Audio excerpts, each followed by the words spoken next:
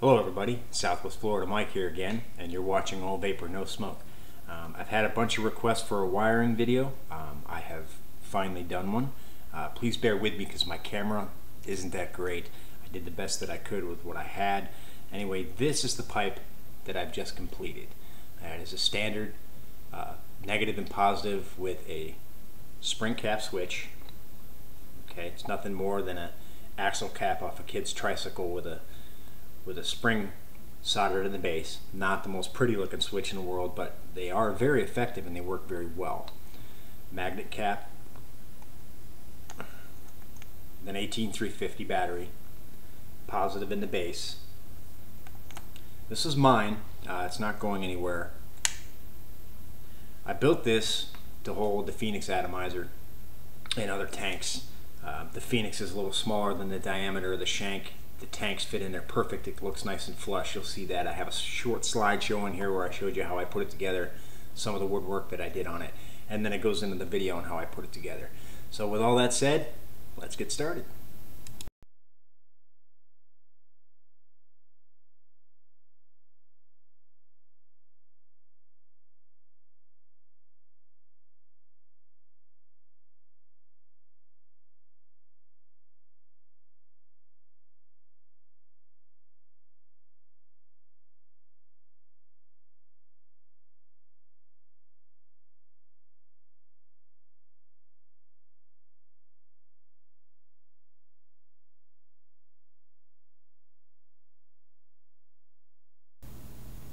Okay, so here we go.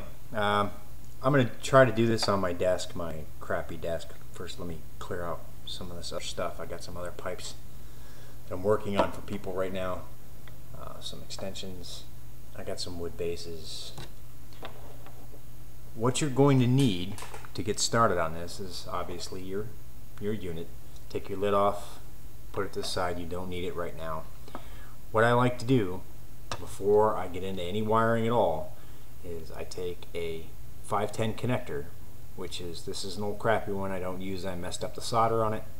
I make sure that it's going to fit in that hole snug, but not too snug to where I'm not going to be able to manipulate it in and out, because you don't want to put the one that you have pre-wired in there and get it stuck and mess up the shank. So just make sure everything fits, all your components fit together before you try and put anything together. So now that I've done that, I have a 510 connection, which I have already pre-wired. I may have shown you these before, how I do it. My camera's not going to focus, it is a piece of crap. But basically there is heat shrink on the positive to the back of the connection, and then there's a second piece of heat shrink that covers both wires as they come out. It gives it a little bit of stability. Now obviously these wires are very long. I don't need this much, so I got to get a lot of eyeballing going on here. So I kind of eyeball that positive wire from where the connector is going to sit at the end, about center. You want the wire. You want to cut the wire to where it's going to be just past the center of the hole on where your battery is going to sit, because you have to put a positive terminal down there. Now, you don't have to. I mean, you can. It's not the most aesthetically pleasing looking way to do it, but you could just cut the wire, fold it over, put a solder glob on it. That's going to make the connection, but it's not going to last. Eventually that solder will break off and crap out. So I got to get my measurement here. I don't want to cut too much off. I'd rather do it a little bit at a time. So if I make a mistake, I can just cut more back. And I usually end up rolling the wire, and I'll show you that in a minute. And I should be using wire cutters, but scissors will work. I like to use solid wire for these mods. I don't like to use braided wire, simply because I have to manipulate the wire and bend it and have it hold its shape when I do it. And of course, this is my multi-tool here. I'm going to strip the wire back, make sure I got my measurements right. Eyeball it again, like eyeball it again. Measure twice and cut once. Measure twice. twice and cut once. I want to take about half that rubber off of there. So I'm going to strip my wire. This is probably not the safest way to do it, but nobody ever accused me of being the sharpest pencil in the box. I'm going to strip my wire off. I'm trying to do this quickly for the time's sake of the video, but at the same time not screw up what I'm doing and have to start all over again, because if I have to start all over again, I'm gonna be pissed. So here we go. Now this gets a little bit of a pain in the butt, because you need to leave the black wire, the negative wire, you need to leave that long. It has to be able to come all the way up out the top of the pipe and wrap around the top. So we're gonna bend it up so I can fit it in the hole. Get it in the hole. There you go. Goofy ass. And of course, do I have my tweezers? No, I don't. You are not prepared, jackass. Give me just a minute, I'll be right back. Okay, here we go. Now I'm prepared. I got my handy dandy tweezers, needle nose pliers, work just as well. You notice it got a little bit brighter. I kind of opened up the shade. I need a little bit more light on this so I can see what I'm doing. I pulled it through and I seated the 510 where it needs to be. Sorry, my camera isn't all that great, but you see the positive wire sticking out the top and down in the base. I don't know if you can see it, it's not a lot of light. My negative wire is laying on the bottom. Okay, now I stripped enough wire off of this so that I can wrap it around a positive connection when I'm going to use at the base. And for that, actually all I use are these little connectors, these little tiny, they're like, I don't know what you call them, they look like miniature forks. That's it. The wire goes into the end of it where the hole is. I crimp it off. I bend those forks over so that when it's sitting there, it kind of sits up a little bit, and that makes the connection with the end. So let me do that and I'll show you what that will look like. Alright, here we go. All I did was take that little connector, crimp it onto the end of the wire, and wrap the wire around it. Now, one of these days I'm going to get a quality frickin' camera so that you can see things a lot better. But that basically is all it is. There's no solder involved. You don't have to be a professional electrician to do this. This is probably not the safest way to do it, but this pipe is for me. This isn't going anywhere else. So I'm comfortable with it, so that's how I'm going to do it. So there. Well, anyway, well, that's it. That's the entire wiring assembly right there. There's your 510 connection with your positive for the base of the pipe and your negative that goes to the top. We're going to put it in. And you got to put your negative wire in first, obviously, because it's 500 feet long. This is good stiff wire. I like this wire. It's easy to mold, easily shaped, holds its position. Pull it through. Now this can be the tricky part, because now I've got to get this fat connector into the pipe. Sometimes it can be stubborn because my holes are never exactly perfect. So we're going to help it a little bit from this end.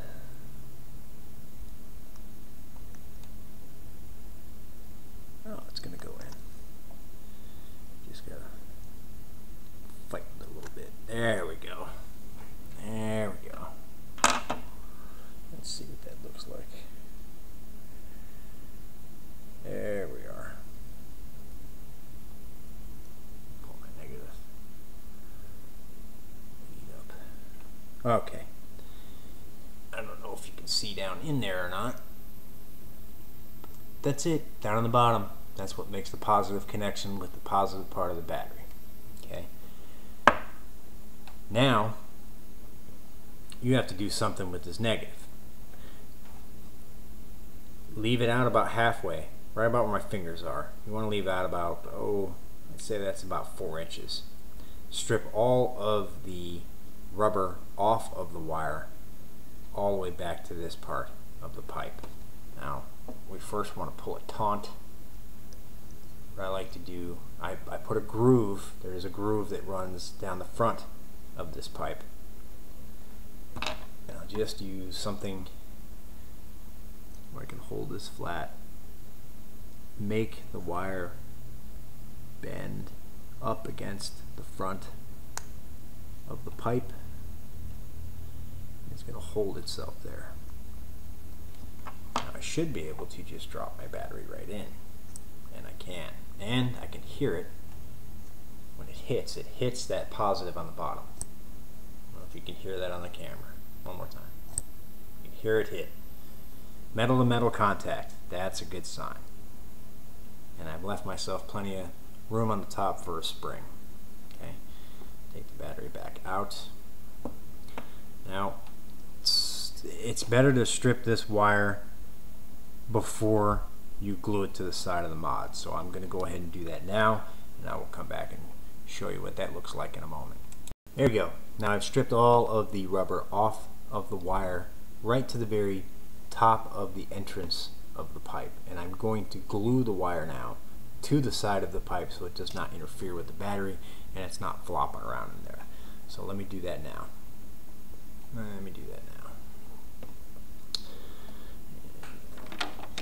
Glue.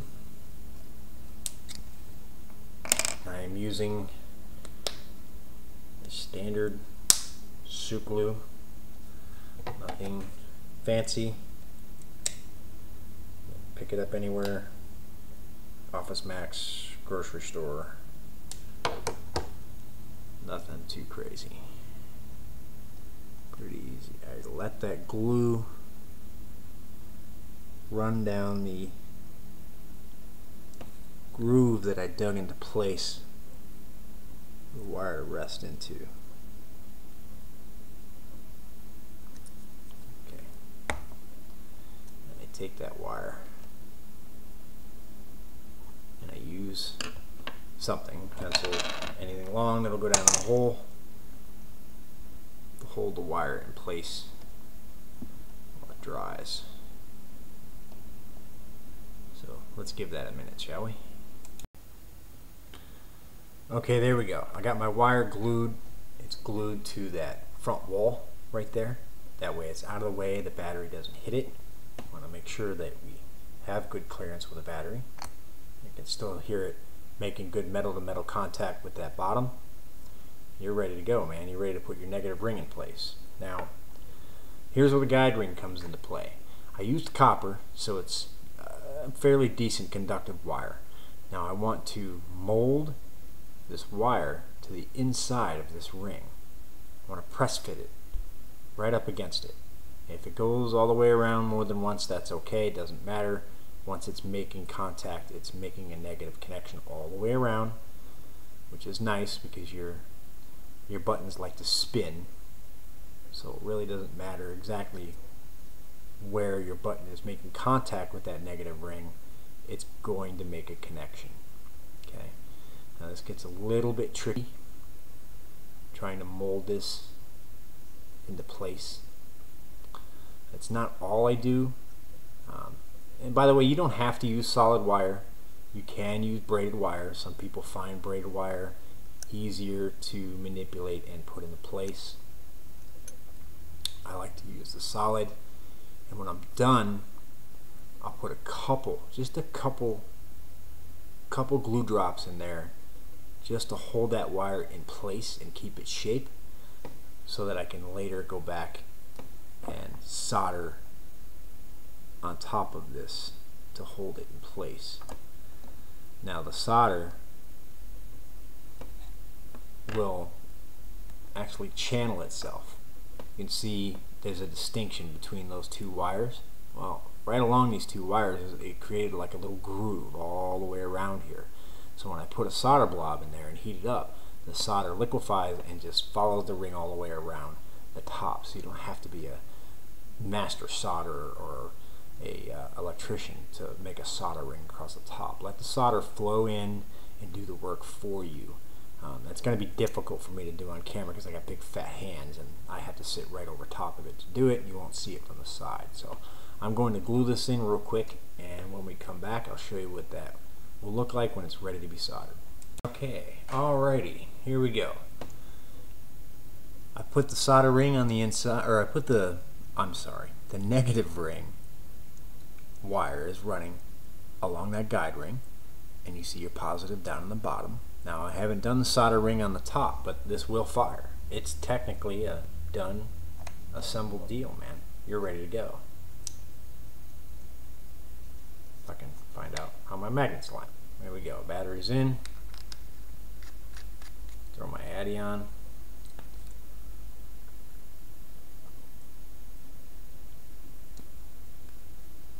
Look at that.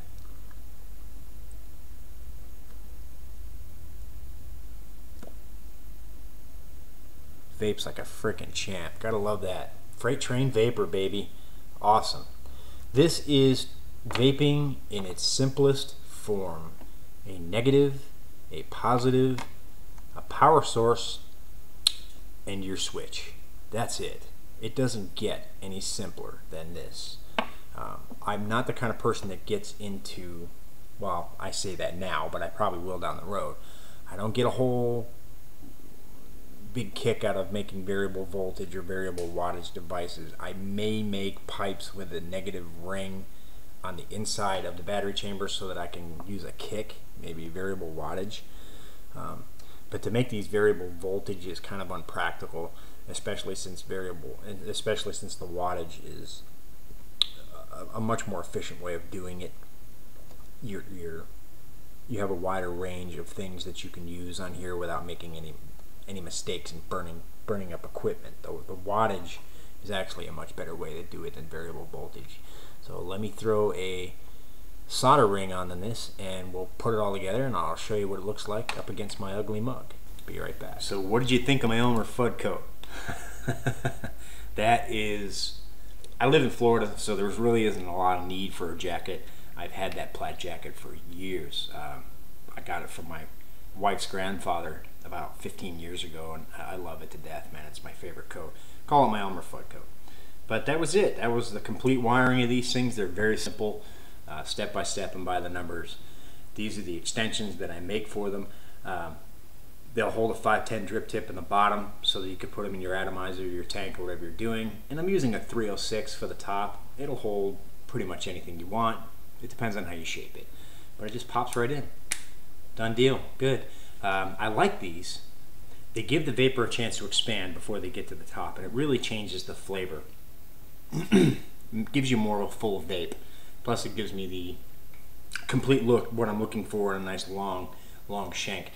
When you're doing these though, I suggest that you don't use wood stain. The wood stain smells, and it takes a very long time for that odor to go away, and you taste it. When you're vaping through these, you'll taste that wood stain. It's kind of nasty. So what I use is, believe it or not, clothing dye. RIT dye for clothes. Gets these amazing colors. You can mix them together, blend them together, keep them in a cup, cover them up, and you can always reuse it. I mean, it lasts a while. It's dye, and you can get all kinds of crazy flamboyant colors out of it. And the stains, like I said, the smell, the odor, it takes a while for it to go away. And I went to the RIT dye, and it goes away almost instantly, and you don't get any funky taste or smells while you're vaping on your pipe. Well, if there's any questions, please shoot me some comments. Let me know what you think. If there's anything else you want to see, anything I left out, let me know. Other than that, thank you very much for watching, and I'll see you next time.